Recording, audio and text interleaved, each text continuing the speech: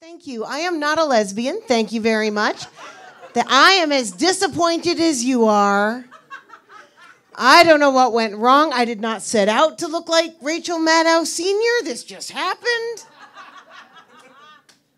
I know, by this time in the show, you think you would have had at least one, but no, nothing. Just, this is as close as you're going to get. I am straight, but not a breeder. That means I'm not a dyke, I'm a dichotomy. Thank you. My mom still thinks she's going to get grandkids out of me. I'm like, really, Mom? Really? You want to raise the mutant spawn of these hard-boiled eggs? I don't think so. No, but I love my mom, though. I love my mom to death, which is any minute now. Don't look at me and extrapolate from known data, okay? She's not younger than me. Now, a couple years ago for her birthday, my mom wanted a copy of the book Final Exit. Yeah, it's about dignified suicide. That's cool. Now she's telling me about a new book she wants. And I'm like, Mom, you haven't even used the one I got you last year. Come on. Not made of money. It's okay. I told her all these jokes and she laughed, okay? She doesn't know why, but she laughed. It's cool. My mom used to be really good at identifying flowers. You know, she was into gardening. She knew all her wildflowers. She's forgotten some, you know, so I found this app where you point your phone at a flower and it will identify the flower. I know. I had no idea it would be so easy to just download an app to replace my mom.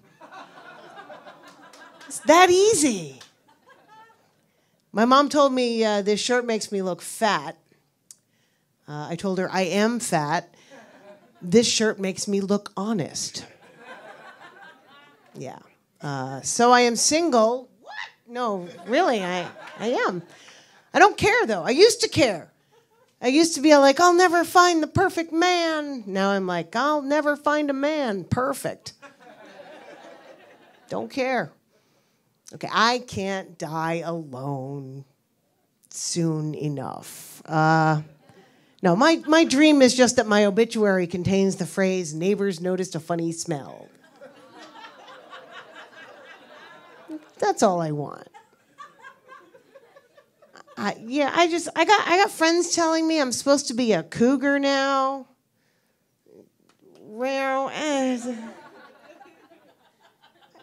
okay, first of all, cougars are a myth, all right? Cougars are a myth created by stuff like that song, Stacy's Mom. Okay, if you're over 30, Stifler's mom. Right, okay, if you're my age, Mrs. Robinson. All right, you're only as old as your references, kid, all right. No, I can't get with younger dude. Younger guys don't get what's going on under here, okay? There's a lot of suspension of disbelief. Okay, you're a Hollywood crowd. You should get that one. Come on. Suspension of disbelief. Anyway, I don't believe it myself. Okay. Here's the thing, though. You see, this is vintage. Okay, this is small batch, artisanal, handcrafted, barely used cooch, okay? I should have a line of hipsters around the block waiting to gentrify this. I should be getting so much neckbeard, right? I may not be the mayor of Pound Town, but I'm on the city council, so respect. I gotta be careful. I just got new health insurance and found out the only hospital I can go to is called Resurrection. I don't want to go to a hospital that believes in resurrection. I just don't think they're going to try as hard. I went there, and they asked me if I was pregnant. I said, but you've been talking to my mom? Because no.